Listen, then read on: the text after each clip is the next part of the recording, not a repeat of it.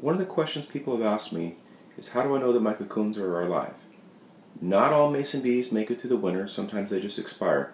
But I'm going to take here, I've got a male and a female. Big size difference.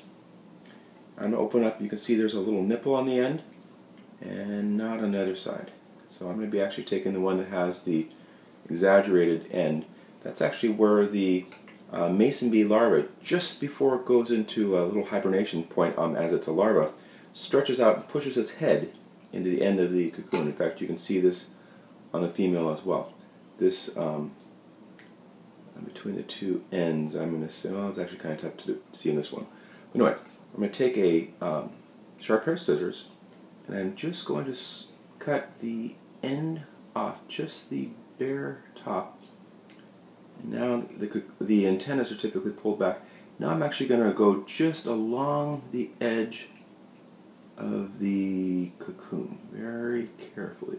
See, I've made just a small sliver in it, and maybe one more little cut.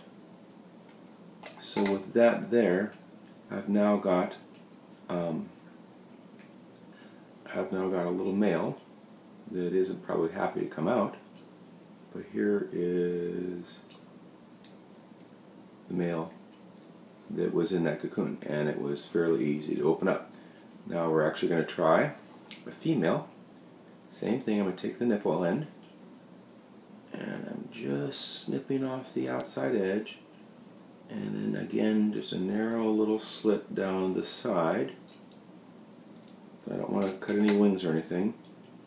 And as I open her up, she also is probably not happy to come out, but here is our female.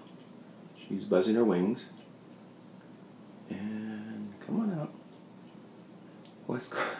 Poor little girl's coming out a little earlier than she wants to. It's probably a week or two early out here in the Seattle area.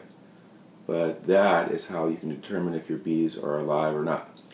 Notice how their feet are kind of splayed a little apart. They're out. They're not used to being out, so you know that they're not ready for coming out if their feet are widespread apart. There you have it. That's how to open up cocoons.